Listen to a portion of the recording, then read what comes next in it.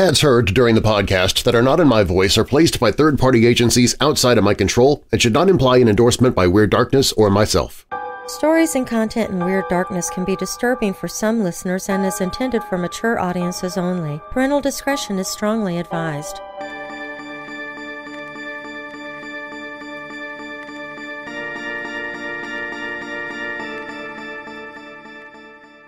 One of the weirdest historical confluences you can imagine took place in Pasadena, California in the 1940s. There, a darkly handsome young man and chemistry autodidact named Jack Parsons had just made a bundle of money by inventing solid rocket fuel and selling it to the military. He was part of a group of explosion-obsessed researchers at Caltech who founded the Jet Propulsion Laboratory, or JPL, where recently the Martian rovers were made. He was also a goddess-obsessed acolyte and generous financial supporter of the infamous pagan leader, Aleister Crowley. Parsons used his defense contract money to convert an old mansion into a group house whose residents included other pagans, artists, scientists, and writers. One of his boarders was a charismatic science fiction author named L. Ron Hubbard, who became Parsons' greatest frenemy, participating in rituals of sex magic with the rocket scientist, sleeping with his girlfriend, and finally absconding with all his money. It's the true story of how Scientology and JPL were both conceived by men under the satanic sorcerer Aleister Crowley's mystical influence. I'm Darren Marlar, and this is Weird Darkness.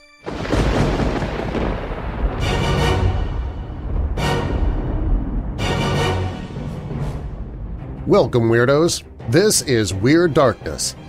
Here you'll find stories of the paranormal, supernatural, legends, lore, crime, conspiracy, mysterious, macabre, unsolved, and unexplained. Coming up in this episode of Weird Darkness, a house in Altamaha River Swamp in Georgia becomes darker and more dangerous than the swamp itself. Was a well-known ufologist murdered shortly before a scheduled speech he was about to give? Some believe we all have a guardian angel watching over us. One infamous yet respected witch hunter many years ago wrote that we all, each one of us, have a personal demon, and many people believe him. For some time now, Area 51 has been seen as ground zero for conspiracies and government cover-ups. However, a plot of land in Utah has started to attract much of the same kind of attention. Welcome to Dugway, also known as Area 52. Scientology is already scary and mysterious, which may not be surprising once you learn how much black magic had to do with its creation.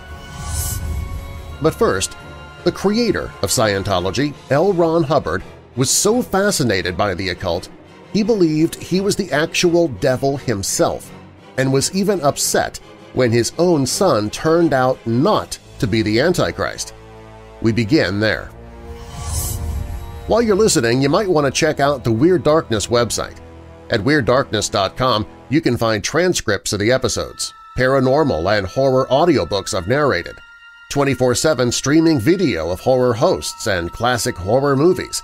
You can find my other podcast, Church of the Undead. Plus, you can visit the Hope in the Darkness page if you're struggling with depression, anxiety, or thoughts of suicide. You can find all of that and more at WeirdDarkness.com.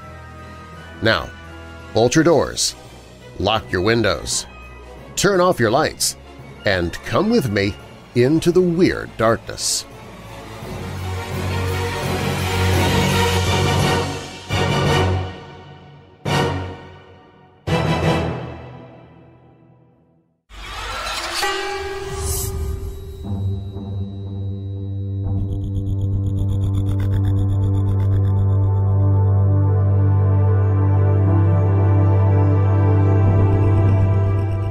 Was L. Ron Hubbard the devil?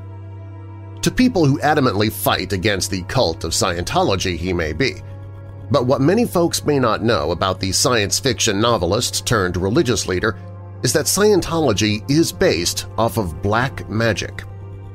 Hubbard discovered the teachings of famed occultist Aleister Crowley and applied them to his own made-up religion. Hubbard became obsessed with the teachings of Crowley after meeting rocket scientist and Satanist Jack Parsons on a trip to California. Hubbard spent a few years working with Parsons to create the West Coast arm of the OTO, the Ordo Templi Orientis, Crowley's magical cabal. But that partnership soon went awry as the two wrestled for control of the group. All the ways Scientology is linked to the occult may sound far-fetched at first, but given the organization's bizarre beliefs, it makes a twisted sort of sense. Hubbard's eldest son, Lafayette Ronald Hubbard Jr., left Scientology in 1959. He changed his name to Ronald DeWolf and began to expose his father for the charlatan he was. DeWolf spent the first part of his life eating, drinking, and breathing Scientology and knew his father inside and out. In a 1983 interview with Penthouse, DeWolf said his father was deeply involved in the occult and black magic. DeWolf also told the magazine black magic is the inner core of Scientology and that Hubbard didn't worship Satan, he thought he was Satan. Much like Aleister Crowley, Hubbard believed by taking part in his black magic rituals he became the devil. He thought of himself as the Beast 666 incarnate. In multiple interviews, Hubbard's son Ronald DeWolf claimed to have seen his father carrying out a variety of classic satanic rituals. In a 1983 interview with Penthouse, DeWolf said he walked in on his father either committing a child sacrifice or attempting to abort a baby with a clothes hanger. DeWolf said that he was only 6 years old when he walked in on Hubbard sitting on top of his mother and performing an abortion ritual on her. He doesn't say how often this happened, but if it was a ritual, it likely happened more than once. Scientology is a shadowy group, and it's hard to discover exactly what is in its upper echelons. Most people are aware OT Level 3 reveals the existence of Xenu, an evil alien who Hubbard claimed had trapped our souls on Earth. But there's a higher OT level that allegedly reveals Hubbard created the Church of Scientology in order to bring about the Antichrist. In 1988, the first people who paid the $28,000 to go to Level 8 allegedly discovered Hubbard was claiming to be the Antichrist. Hubbard wrote, "The Antichrist represents the forces of Lucifer, literally the light-bearer or light-bringer, Lucifer being a mythical representation of the forces of enlightenment, the Galactic Confederacy. My mission could be said to fulfill the biblical promise represented by this brief Antichrist period." Later, in the Level 8 passage, Hubbard wrote, "Jesus was not nearly the sainted figure he's been made out to be. In addition to being a lover of young boys and men, he was given to uncontrollable bursts of temper and hatred that belied the general message of love." While Hubbard was living with rocket scientist/Satanist Jack Parsons, the two men attempted to bring upon the Moonchild, an astral child created through sex magic and then put into a physical womb. Once the child is born, it becomes Babylon, a warrior goddess. Aleister Crowley allegedly unsuccessfully attempted to carry out the ritual, and in order to please their master, Parsons and Hubbard gave it a shot. The ritual calls for repeated masturbation, which Parsons tended to, while Hubbard chanted incantations and took notes for later use. The duo failed to bring about a Moonchild, but apparently all of their mystical playing about made them a magnet for paranormal activity. The Parsons home supposedly became a wellspring of poltergeist activity. Disembodied voices echoed through the house, and objects were knocked down and thrown around by an unknown entity. Throughout his time with Jack Parsons, and until he was living on a boat in international waters, L. Ron Hubbard was obsessed with the Antichrist. Prior to his death, Hubbard believed he was the Antichrist, but initially he felt he was meant to bring about the Antichrist through ritual sex magic. Even after the moonchild ritual he attempted with Parsons failed, he was still attempting to put an astral child inside of a woman to no avail. His son, Ronald DeWolf, claims if Hubbard felt the child he had created wasn't going to be the Antichrist, he would just abort it and try again. DeWolf told Penthouse in 1983 that his father tried to abort him when he decided that the boy wasn't going to bring about hell on earth. According to him and my mother, he tried to do it with me, DeWolf said. I was born at 6.5 months and weighed 2 pounds, 2 ounces. I mean, I wasn't born. This is what came out as a result of their attempt to abort me. It happened during a night of partying. He got involved in trying to do a black magic number. Scientology's New Era logo, the 2 triangles with an S connecting them, is allegedly meant to symbolize knowledge, responsibility, and control, but many theorists believe it means something much darker. It's been floated that the New Era logo goes all the way back to the Moonchild ceremony attempted by Hubbard and Parsons. They tried to call down an astral child and put it in the body of a woman so she would give birth to the Antichrist. As a nod to Hubbard's satanic inspiration, the New Era logo contains 2 triangles, each of them with corners at 60 degrees. In Crowley's numerology, 60 becomes 6 and adds up to 666. Scientology has a hierarchical structure where devotees work their way up to being clear, a state where you have no connection to your reactive mind or harmful memories from a past life. After becoming clear, they move beyond clear to become independent of their own bodies. To move through this structure, you have to pay more money and more money in order to receive lessons from members of the church who can show you how to be OT Level 8. A similar pay structure existed in the Ordo Templi Orientis, OTO, where students of Crowley had to pay in order to move through the ranks and achieve enlightenment. In order to attend rituals with Crowley and his high priests and priestesses, one had to achieve a certain rank. Initiates who hadn't achieved the 3rd degree were left out in the cold until they could cough up the price of admittance. By 1947, Aleister Crowley was destitute and in terrible health. At the same time, L. Ron Hubbard was just coming into his own as a practitioner of the dark arts and felt he should be next in line for the throne once Crowley passed. Ronald DeWolf discussed his father's desire to take Crowley's version of black magic and increase its profit margins. While many of Crowley's spells were said to take place over hours or days, Hubbard wanted to make those spells last a lifetime. DeWolf told Penthouse, "In Scientology, a spell is stretched out over a lifetime, and so you don't see it. Black magic is the inner core of Scientology, and it's probably the only part of Scientology that really works." If you've ever studied a building owned by the Church of Scientology, you may have noticed some strange symbols stamped across their facades. The most popular symbols are the crossed-out cross and the New Era symbol, 2 overlapping triangles with an S. Both of these hint at their black magic origins and are essentially taken from Aleister Crowley.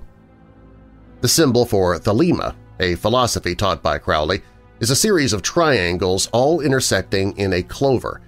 It's visually similar to Scientology's cross overlaying another cross.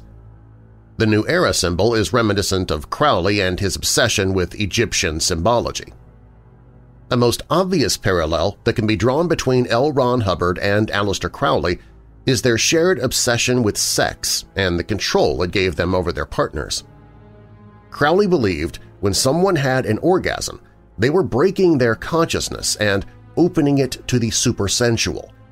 He believed in order to complete a magic spell you had to do something physically painful or pleasurable as long as it helped attain a condition of exhaustion taken to the extreme limit. For Hubbard, sex was a way to control the followers of Scientology. His son said when someone joined the fold, the first thing we, Scientology, wanted to know about someone we were auditing was his sexual deviations. He said these sexual hang-ups would be used to force people to do whatever Hubbard wanted. If you find that central core, their sexual drives and desires and fantasies, then you can fit a ring through their noses and take them anywhere. When you look at the practices of Aleister Crowley and those of L. Ron Hubbard, one major parallel is their distrust of therapists and the world of psychoanalysis. This is likely because they didn't want their followers going to anyone but them for treatment. You see this kind of behavior with cult leaders, from Jim Jones in Jonestown to Michael from the Buddha Field cult. Crowley wrote that psychoanalysis was, quote, upholding a fraud. Psychoanalysts have misinterpreted life and announced the absurdity that every human being is essentially an antisocial, criminal, and insane animal, unquote. Hubbard would later write in Dianetics, "We discover psychoanalysis to have been superseded by tyrannous sadism practiced by unprincipled men. This, then, is the end of the trail for psychoanalysis, a world of failure and brutality." Even though both men hated psychoanalysis, it was a major part of their practices. Both Crowley and Hubbard would use hypnosis and relaxation techniques to take their members back to a past life, which is a form of therapy called past life regression. Through this hypnosis, Hubbard would figure out what trauma had been implanted on you, and if you paid him enough, he would help you get rid of your mental anguish. There's never been any proof L. Ron Hubbard ever met Aleister Crowley, though. The closest Hubbard ever got to the Beast 666 was through his friendship with Jack Parsons, the rocket scientist who had a genuine relationship with Crowley. At one point, Parsons did write a letter to Crowley about Hubbard, saying he was the most thelemic person I've ever met and is in complete accord with our principles. But Crowley never reached out to Hubbard. That did not stop Hubbard from making bold claims about his relationship with the High Magician to anyone who would listen. In 1952, Hubbard was recorded giving a lecture where he said, "It's fascinating work in itself, and that's work written by Aleister Crowley, the late Aleister Crowley, my very good friend." Like many high-tech entrepreneurs today, Jack Parsons never attended college. He spent most of his teenage years doing backyard experiments with rocket fuel, aided by a childhood friend who later worked with him at Caltech. Parsons' brilliance with chemical compounds and fearlessness in the face of explosions helped him make friends at Caltech, where he became a researcher in the 1930s. By the late 1930s, he'd helped found JPL, invented solid rocket fuel, and was well on his way to becoming an international science superstar. He was also deep into a new project, reaching the highest level in Aleister Crowley's mystical organization, the Ordo Templi Orientis, or OTO. In a fascinating account of Parsons' life called Sex and Robots, The Occult World of Jack Parsons, John Carter recounts how Parsons claimed to have summoned Satan when he was 13 years old in the late 1920s. This experience, which the scientist described as terrifying, was the beginning of a lifelong interest in the occult, an interest that became a fiery passion when he discovered the work of Crowley. Though both Parsons and Crowley mentioned Satan in their work, neither considered themselves a Satan worshiper. They were pagans with a deeply libertarian streak. Crowley's mystical slogan was "Do what thou wilt," who took hallucinogenic drugs and believed in free love long before the hippies discovered it. Crowley had followers all over the world, like Parsons, who corresponded with him, sent him money, and asked for spiritual guidance. Parson was a Crowley favorite, however, and the young man rocketed through the ranks of the OTO. By day, Parsons helped to create one of the greatest scientific institutions of our time, JPL, which has created and maintained dozens of space vessels over the past half-century. But by night, he and his housemates drove his neighbors nuts. Several filed police reports by lighting great bonfires in his backyard and dancing in a state of near nakedness. They were worshiping Crowley's favorite entities. Parsons, for his part, preferred goddesses.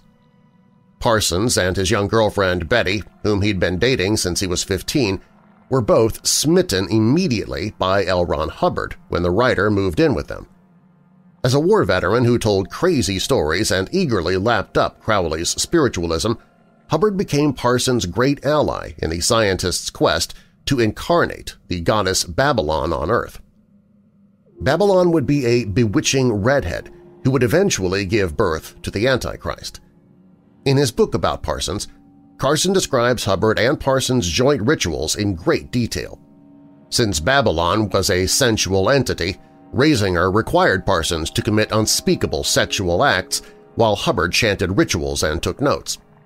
Often Parsons' own notes on these rituals make mention of invoking with a wand. I think we can take this incredibly deranged situation as further evidence that Los Angeles has always been a weird place. Hubbard wasn't content to watch Parsons invoking the wand, so he began sleeping with Betty. Parsons and Betty had always had an open relationship, so this wasn't particularly shocking to anyone, least of all Parsons. But Betty really fell for Hubbard. The two were inseparable. Luckily, the incarnation of Babylon arrived just in time to soothe any feelings of jealousy Parsons might have had. A red-headed artist named Marjorie Cameron came to visit her friend at Parsons' house, and both Hubbard and Parsons became convinced she was Babylon. Though Cameron wasn't interested particularly in paganism, she was an adventurous woman who liked the idea of free love. Plus, Parsons was hot, so she happily moved in and started participating in Hubbard and Parsons' sex rituals. Hubbard would chant and invoke the spirits while Parsons and Cameron had sex. The men believed they were summoning spirits and lightning with their incredible potency and sorcery, though Crowley was so disgusted by their antics that he called them goats in a letter. Eventually, Cameron did become pregnant, but instead of spawning Satan, she decided to have an abortion. As Cameron's love affair with Parsons petered out, Hubbard's relationship with Betty deepened. So did Hubbard's fascination with the OTO. For those familiar with the basic outlines of Scientology, it will sound similar to the OTO. To achieve enlightenment, one ascended through many numerical steps on the way, gaining access to more secrets and rituals from Crowley as the apprenticeship went on. Giving money to Crowley was a good way to get more of his secrets, most of which involved achieving mystical powers over one's body and the physical world. Scientology's adherents likewise ascend through many steps on the path to cross the void and become clear, which Hubbard promised would make them invulnerable to disease and capable of controlling other people's actions. To achieve clear, however, Scientologists must give money and enact a number of rituals. In his book, Going Clear, Scientology, Hollywood, and the Prison of Belief, Lawrence Wright explains that the influence of Crowley and the OTO has long been a controversy within Scientology. Hubbard wrote Dianetics just a few years after his Pasadena escapades and founded the Church of Scientology in the mid-1950s. His son, Nibs, has said that the OTO's black magic was the inner core of Scientology, but Scientologists say there's no relationship between the two spiritual systems. Still, it's hard to deny that Crowley had a strong influence over Hubbard, and many of the trappings of the OTO's system appeared in altered form in Scientology. You might say that Scientology is the science fiction version of the supernatural horror that was the OTO. So the religions may be different genres, but they have a lot in common. Once the war was over, Parsons began struggling with money. He tried to launch some businesses, but they sank. His old friends at Caltech had grown distant, but his new companion, Hubbard, offered a ray of hope. Hubbard suggested that he and Parsons go into business together, selling boats. He'd worked on ships during the war and was a fine captain. Hubbard and Betty would go to Florida, buy some ships and sail them back to Los Angeles so the two men could sell them. So Parsons gave Hubbard his last $20,000 and saw his best friend and girlfriend off. It seems that Hubbard never intended to make good on his promise, because as soon as he reached Florida, he became unreachable. Weeks dragged by, and Parsons began to get angry. So he flew out to Florida, where Hubbard and Betty had bought a boat and were literally pushing off from port when Parsons arrived. The spurned and broke scientist sued Hubbard and also wrote that he was working deadly spells on his former friend as well. Eventually, a storm grounded Hubbard and Betty, and he was able to reach them. Parsons ended up dropping the charges, likely because Betty threatened to expose her unconventional relationship with him, and the couple never gave Parsons his money back. In 1952, just 2 years after Hubbard shot to fame with the publication of Dianetics, Parsons died while handling explosives on his front porch. He was survived by the rockets built at JPL that have sent humans to the Moon, and the probes that took us to Jupiter, Saturn, and out beyond the solar system's envelope. Parsons is also, like his frenemy Hubbard, survived by a snarl of conspiracy theories about his life and death. The intense connections forged between Hubbard, Parsons, and Crowley could be a random happenstance, just one of those odd quirks of history. More likely, it was a side effect of living during a time when rocket science emerged from fiction and became a reality. Briefly, the boundary blurred between physics and the imagination. Perhaps it's no wonder that magic was involved.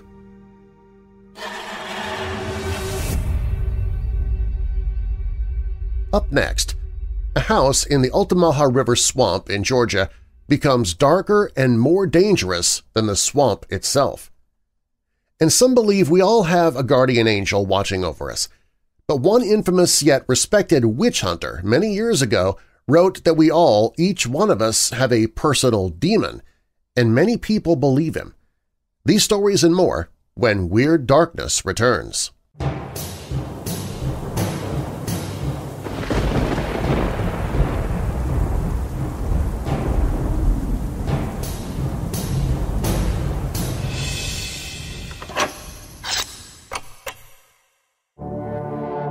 Strange creatures, gruesome murders, oozing organisms, unfathomable abductions, enigmatic expeditions, an age-old malevolence, and much more.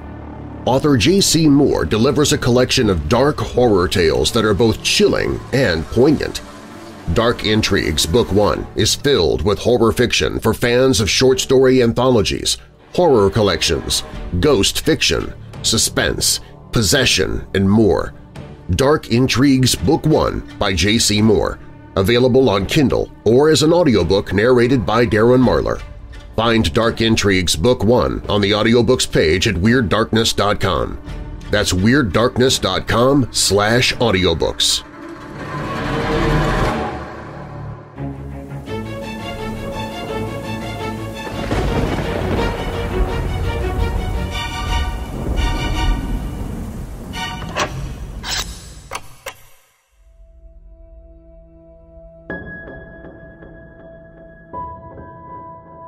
In the 1870s, a small rural town was founded in the U.S. state of Georgia, just about 90 miles southwest of Savannah, by a sawmill operator named Allen Sorensi, who lived with his family in a large 2-story farmhouse on the edge of the Altamaha River Swamp, near the railroad tracks that went through town. It was at first an idyllic life for the Sorensi family, for a time, until a strange series of events would unfold that would go on to become one of the most widely witnessed, well-documented hauntings and most intense the world has ever seen. Unlike many other hauntings, where the phenomena start out somewhat innocuously and slowly intensify over time, the Sorensi haunting started off with a bang in spectacular fashion and would never really let up.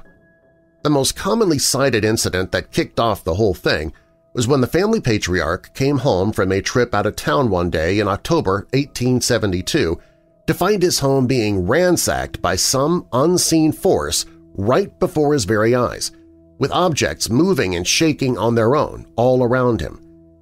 He would say of the sight that met him in the Savannah Morning News thus, "A few minutes after my arrival I saw the glass tumblers begin to slide off the slab and the crockery to fall upon the floor and break. The books began to tumble from their shelves to the floor, while brick-brats, billets of wood, smoothing irons, biscuits, potatoes, tin pans, water buckets, pitchers, etc. began to fall in different parts of my house." At first he suspected that it may have been caused by an earthquake, but there had been no shaking of the house itself.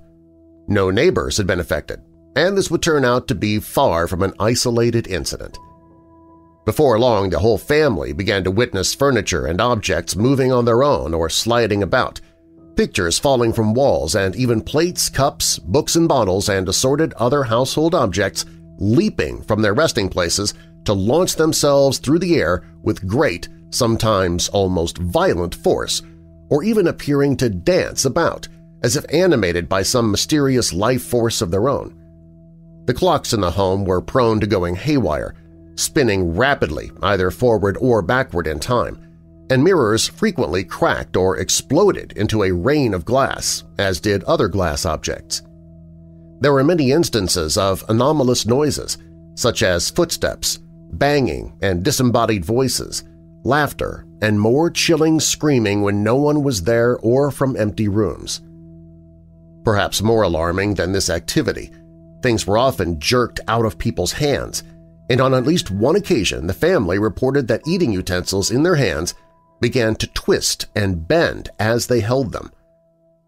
Whatever the entity was, it did not seem to like dishes and crockery much, as it consistently would knock over and smash these to pieces, to the point the family gave up on having plates around.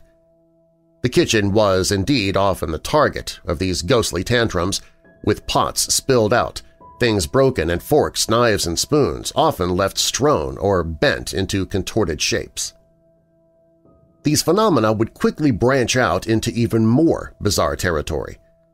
One day Mrs. Sorensi was sitting quietly doing some stitching when the needles, thread, thimbles, and scissors all alighted from her hands to go spinning about the room while suspended in midair. On another occasion, a pair of boots allegedly began walking and wandering around the house as if someone were wearing them. There was also a time when a pan of freshly baked biscuits levitated out of the oven and flew right out the back door of the home. More frightening still was an incident in which the Sorensi's daughter, Clementine, was walking along the front path when she was suddenly caught up in a rain of falling hot bricks that seemed to come from nowhere, which she amazingly escaped unscathed. Indeed, Clementine seemed to be a favored target of the entity, and she was constantly harassed by it, with her bed covers yanked off, her hair pulled, and even being lifted right out of her own bed. Just as frightening was an apparent attack on the family's son, who was once chased and struck by a floating andiron, which returned itself to the fireplace after the terrifying assault. These sorts of phenomena became quite famous around town, and eventually all over the country, and droves of people visited the house to see if they could witness something strange. They would not be disappointed, and one of the hallmarks of the Sorensi haunting is just how many witnesses saw the phenomena for themselves. Objects would move and fly about, even in full view of startled bystanders, and the ghost did not seem to be shy at all. If anything, even bolder when other people were around. Some of these incidents were quite odd, such as a time when barnyard animals teleported right into the middle of the living room as news reporters looked on, and another occasion when a log flew out of the fireplace to go hurtling across the room in front of a visiting minister. In total, hundreds of people would witness such high strangeness at the Sorensi house, and no one had any sort of explanation for it. The haunting went on, attracting intense media and scientific scrutiny, and they moved away. Yet even then, it did not abate. In their new home, the haunting went on unhindered.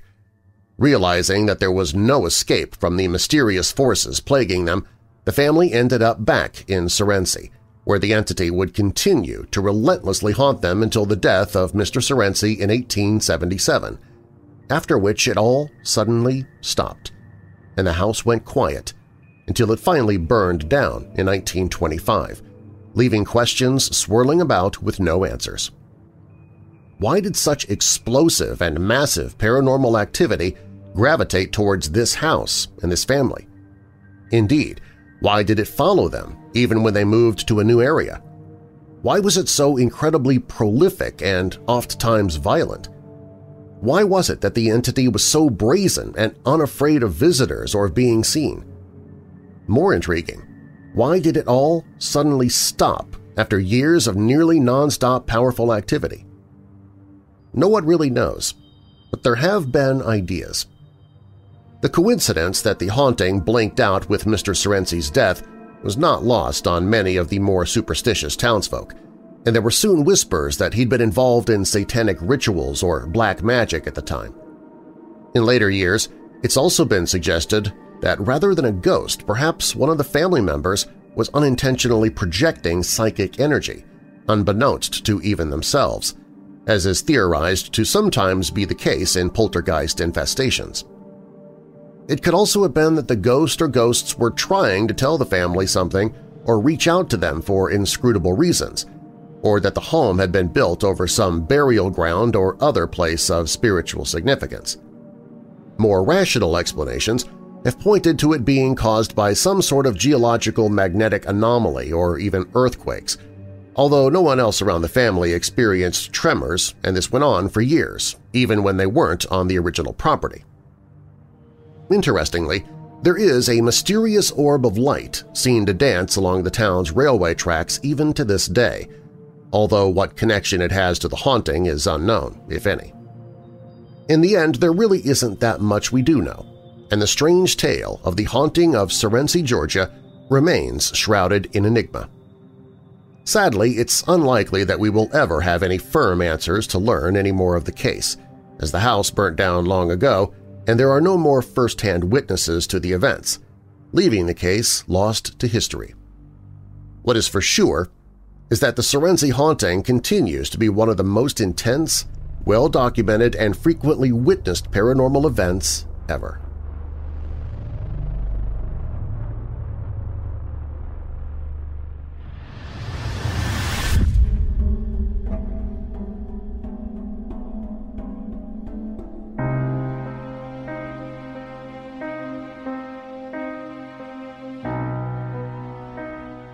Sixteenth-century Europe was a violent era in history when mass hysteria and religious teachings led people to see witches and demons in everything they did.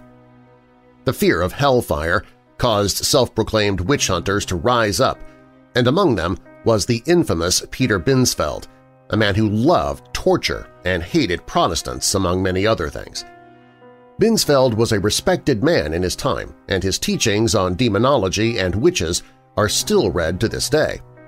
Perhaps his most well-known work is his classifications of the 7 princes of hell, 7 demon lords who each punished sinners for particular crimes committed during their lifetime. No one knows what hell is like, but according to the dogma there is no way to escape from hell, and the 7 princes of hell, as described by Binsfeld, were meant to make people atone for their crimes in life. Interesting though they may be, they're certainly not people anyone wants to befriend.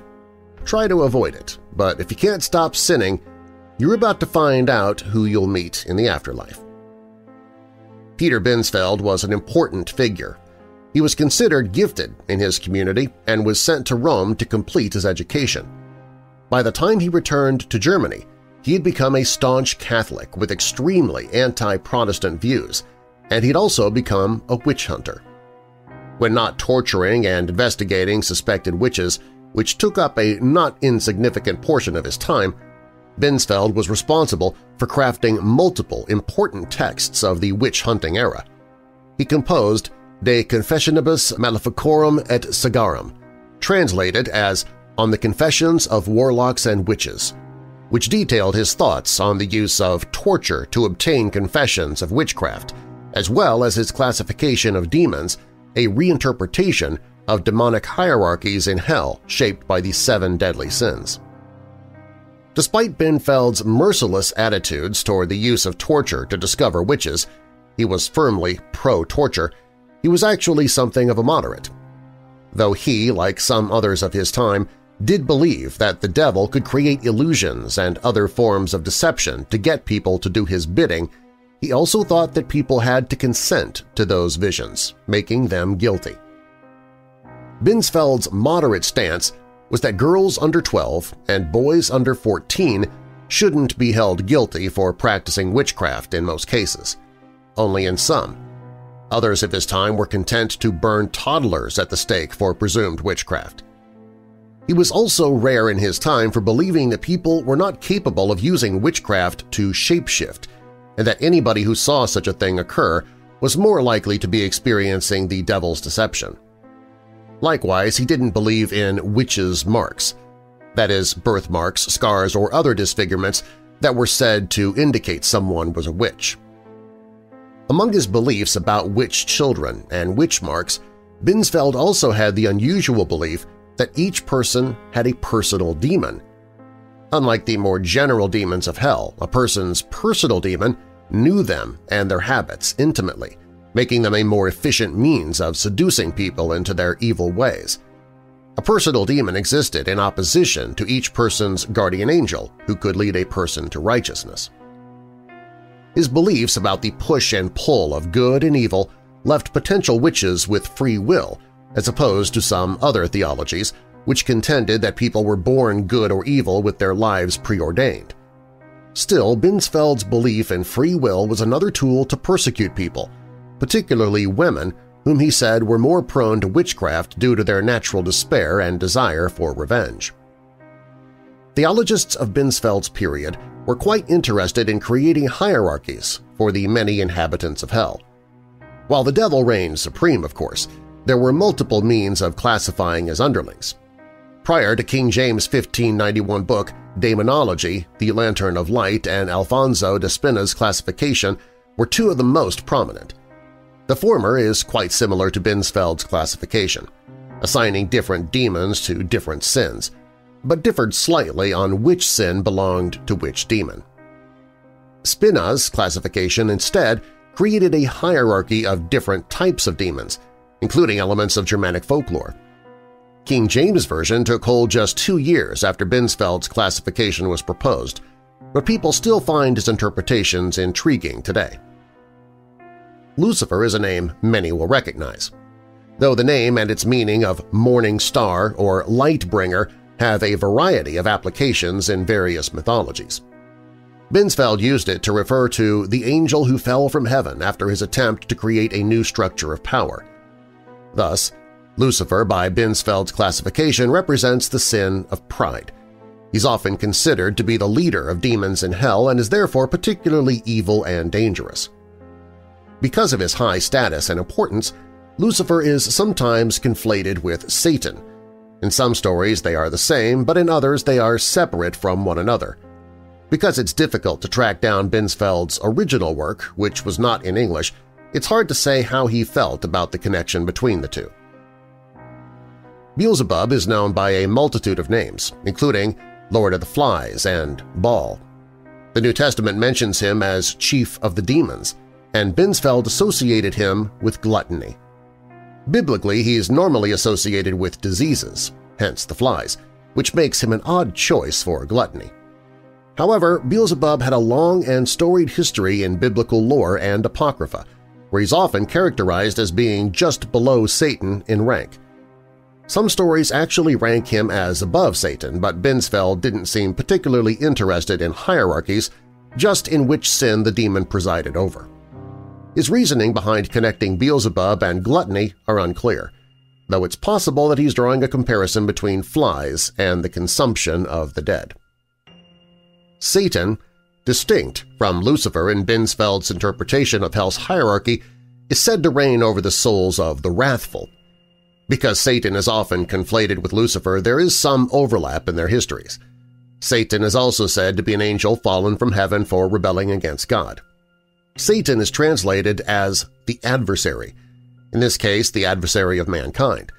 Whereas God is loving and wise, Satan is wrathful towards humanity, reflected in his association with wrath, according to Binsfeld's categorization.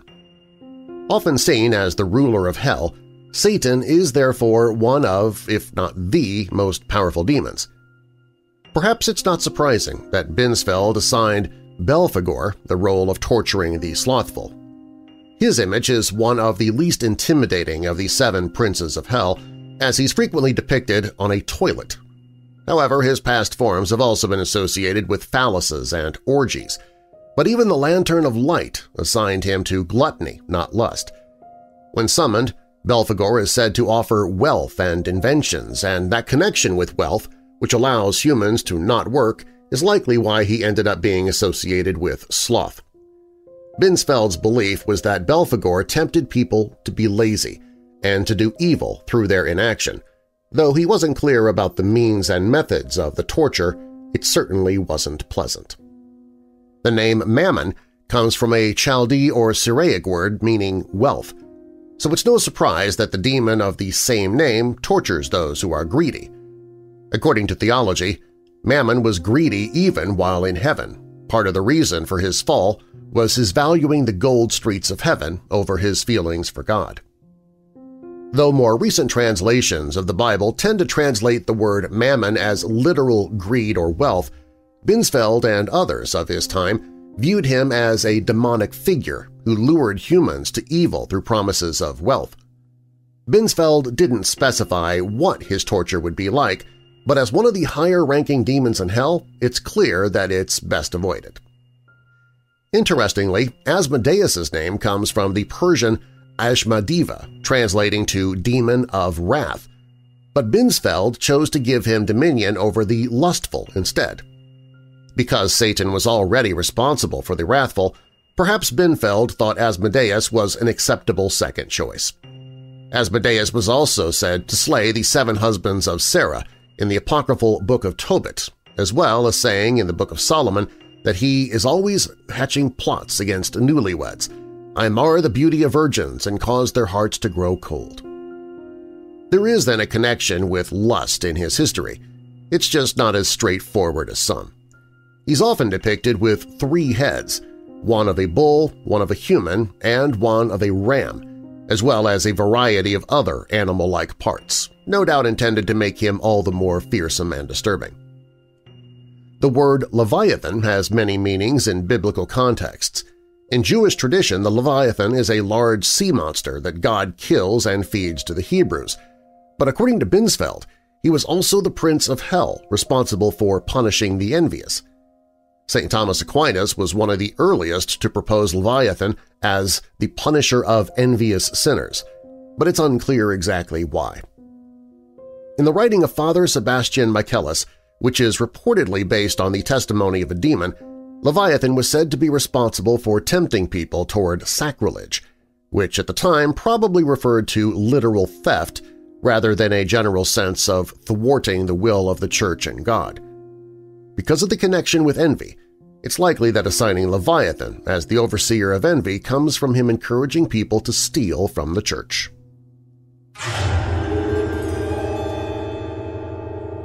When Weird Darkness returns, was a well-known ufologist murdered shortly before a scheduled speech he was about to give? We'll look more closely at that possibility. And for some time now, Area 51 has been seen as ground zero for conspiracies and government cover-ups. However, a plot of land in Utah has started to attract much of the same kind of attention. Welcome to Dugway, also known as Area 52. These stories are up next.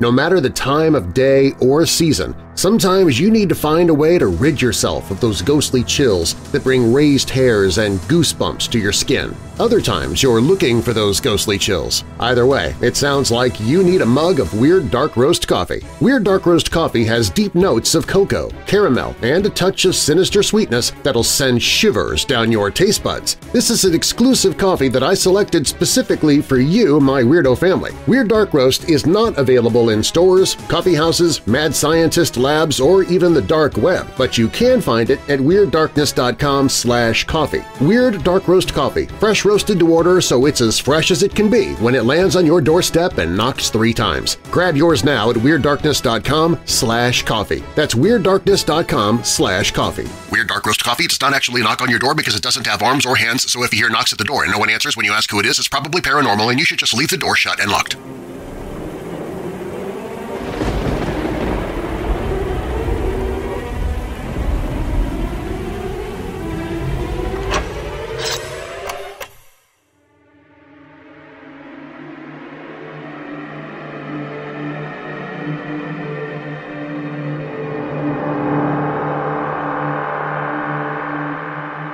On July 16, 2016, British ufologist and conspiracy theorist Max Spires died in Poland days before he was to speak at a conspiracy theory conference and just after allegedly vomiting 2 liters of a mysterious black liquid. Before he left England, Spires sent his mother a text message, "Your boy's in trouble. If anything happens to me, investigate."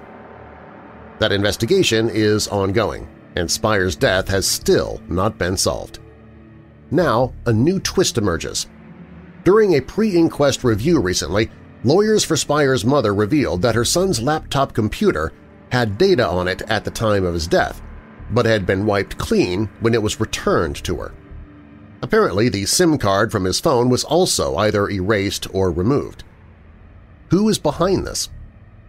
The pre-inquest review was held at Guildhall in Sandwich, Kent on August 10, 2018.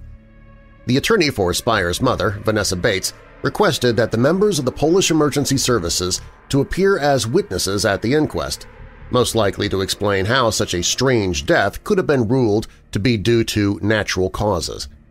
He also wants to know if disciplinary actions were taken against any of the police officers involved with the case. However, no request caused as much mayhem as the questions about the missing computer data and the phone SIM card. The way in which they were returned and what was done to them is clearly one of the big mysteries. The family has no knowledge whatsoever of what the results of that analysis were. The issue is the SIM card and what was on it. Without sight of the report, the family has no answers to these questions. Neither does anyone else. The attorney asked that Spires' girlfriend at the time of his death, Monica Duval, be in attendance at the inquest. Spires was found dead on Duval's couch, and she was considered to be a suspect by those who thought he was murdered, as was Spires' fiancée back in England. "He was very fit and healthy when I said goodbye to him," she said. "Everything we have in terms of health records before he went were that he was in great health. This was an enormous blow. I miss him dreadfully." Vanessa Bates and others were shocked by Spires' sudden death, and the inquest is supposed to focus on how and why the investigation into Spires' death and his autopsy were so mishandled by Polish officials. With the questions about the computer data and the phone SIM card, there will obviously be questions about the conspiracy theories that Spires was probing into the practice of black magic by well-known figures in politics, business, and entertainment, or that this lifelong ufologist was actually a super soldier selected at birth by aliens. Coroner Christopher Sutton Maddox said the 4-day inquest will be heard at the Archbishop's Palace in Maidstone. He said it's extremely important that when we start, everybody is completely ready for this, and we have all the information available. Will they be completely ready? Will the missing data be found or explained? Will they clear up the mysterious death of ufologist Max Spires? Or will the mystery deepen?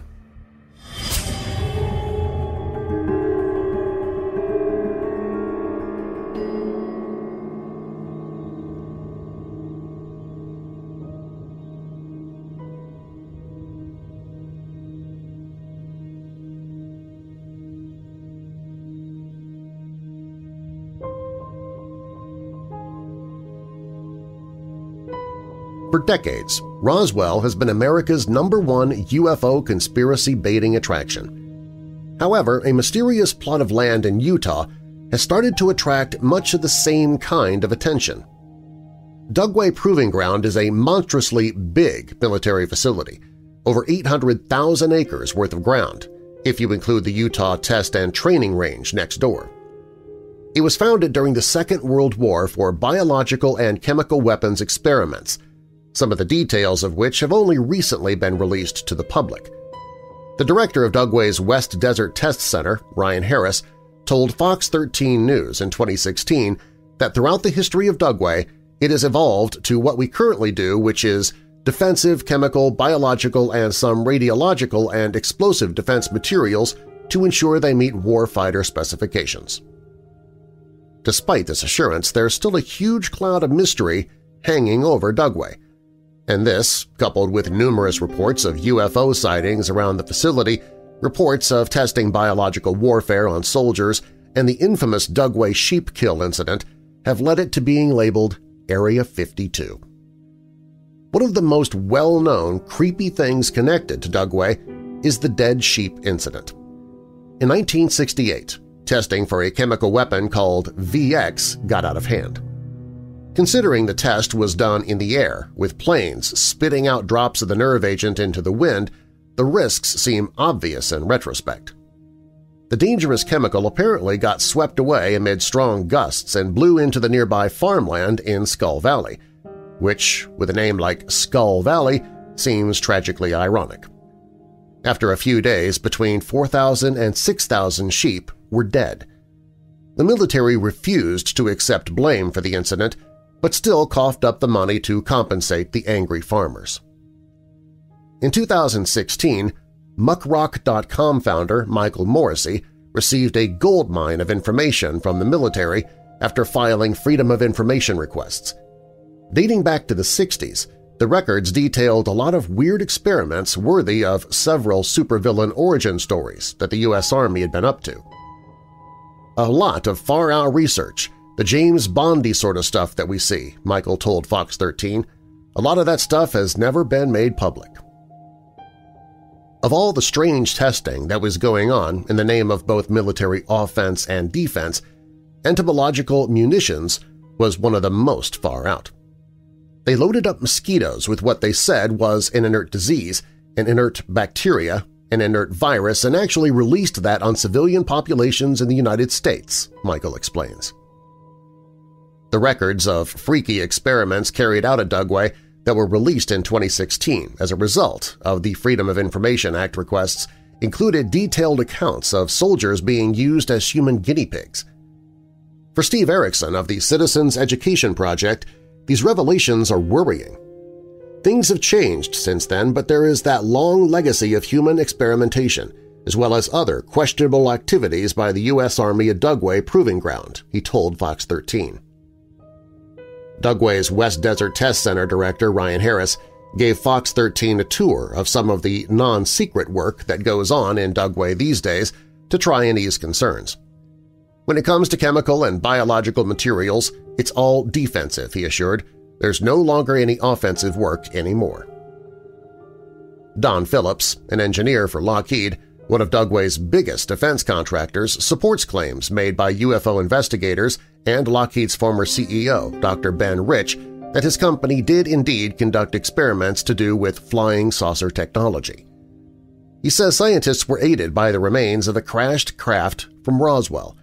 These UFOs were huge, and they would just come to a stop and do a 60-degree, 45-degree, 10-degree turn and then immediately reverse this action. On May 8, 2011, a local man named Joseph Bushling was driving away from Dugway at 4 a.m., something that, according to a friend of his, wasn't too unusual. This time, however, Joseph never returned home. On the day of his disappearance, he left a strange voicemail for Herman Herrera, a former lieutenant of Special Operations. "It's Bushling," he said. I need a ride. All right, talk to you later." Herman said he called again after that, and Joseph sounded frantic. His car was found empty, about 65 miles away from the main entrance to Dugway a week later. His hat and shoes were also found nearby, but there was no sign of a body. There was no evidence of assault or that he had killed himself. It was unusual on many fronts, Tooele County Sheriff Frank Park told Fox 13. Usually you can work back. Once you find the victim, you can work backward, and you can get some really solid answers. We never had a victim, we never had a subject, and we had no idea why we couldn't find him. Where there's secret military operations, tight security, and bizarre experiments going on, UFO sightings are always sure to follow. In the History Channel's UFO Hunters episode on Area 52, residents from Utah were interviewed about what they had seen around the vast and shady military base on their desert doorsteps. A man known as Alien Dave claimed to have seen a plane disappear from the sky, discovered an underground fort in the side of one of the surrounding mountains, and even saw an electromagnetic beam blasting into space from the facility. A former police officer from a nearby reservation, a job title that carries a little more weight than Dave's nickname, goes even further, suggesting that actual flying saucers have been hovering in the desert and could move quicker than any plane from Earth. Much like Area 51, Area 52 is a magnet for UFO enthusiasts looking for evidence that the U.S. government secretly obtained and has been experimenting with alien technology for years. One of the biggest revelations they point to are confessions from Dr. Ben Rich, the former CEO of one of Dugway's biggest defense contractors.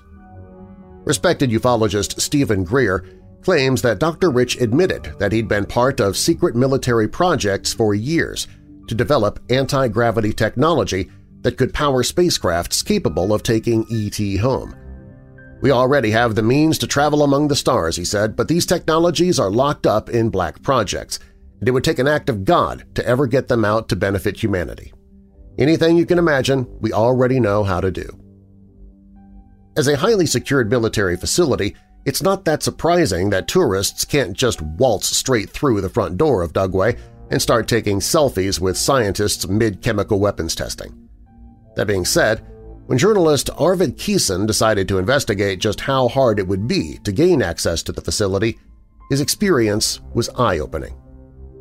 "We entered the gates by showing my Utah State Legislature press credentials, but we were told we still must check in with security to gain permission for a tour. While we were waiting to speak to Dugway's PR director, he watched a group of men wearing bulletproof vests with handguns enter Dugway in their Ford Excursions. They appeared to be Army Special Forces. One man told me he was there for anti-terrorist training.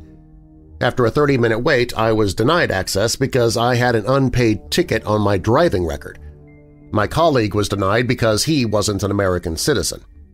After being escorted out by police, I began to wonder what is really going on here."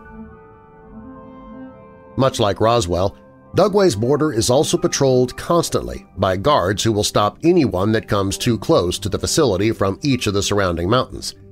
Talk about paranoid. Dugway Proving Ground is so big, Rhode Island would have no problem relocating to it with room for more. Like most other similar facilities, it's also a place military personnel call home, with the northern area made up mainly of houses, schools, and places to eat and exercise. Detailed maps of these residential districts can be found on Dugway's website. But as some journalists and ufologists have pointed out, much of the southern area, which the Air Force expanded into in 2004, is curiously missing from the website. The section contains a runway thought to be big enough for a spaceship to land on, and security around it has considerably tightened up since then. In his documentary, The Sirius Project, leading ufologist Stephen Greer puts forward his evidence that trillions of dollars have been siphoned out into shadow government from the main government's budget for years, operating beyond the jurisdiction of the Department of Defense and even the President. He claims that just before 9/11, $3 trillion, a quarter of the military's budget, went missing from the military's defense funds. Greer says that this irregularity has been going on since the Second World War, when it would have been channeled into funding secret operations like the Manhattan Project. Nowadays, the money could be going towards ET research at Dugway instead.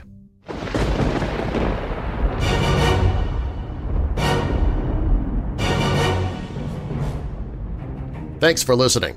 If you like the podcast, please share a link to this episode and recommend Weird Darkness to your friends, family, and coworkers who love the paranormal, horror stories, or true crime like you do.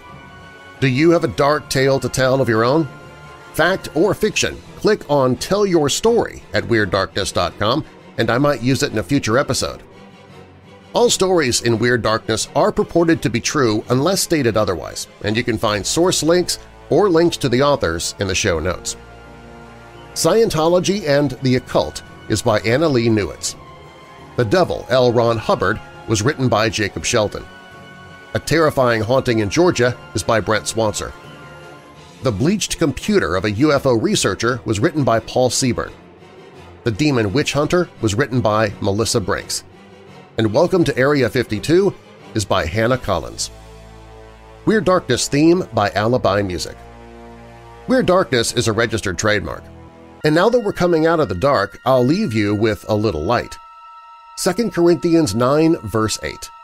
And God is able to bless you abundantly, so that in all things, at all times, having all that you need, you will abound in every good work. And a final thought. Life is just like a painting. Draw the lines with hope. Erase the errors with tolerance. Dip the brush with lots of patience. And color it with love. I'm Darren Marlar. Thanks for joining me in the Weird Darkness.